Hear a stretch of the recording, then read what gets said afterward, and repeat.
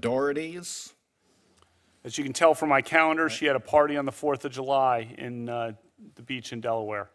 And there are like 1, 2, 3, 4, 5, 6, 7 F's in front of the 4th of July. What does that signify, if anything? One of our friends, Squee, when he said the F word, starting at a young age, had kind of a wind-up to the F word. Kind of a and then the word would come out.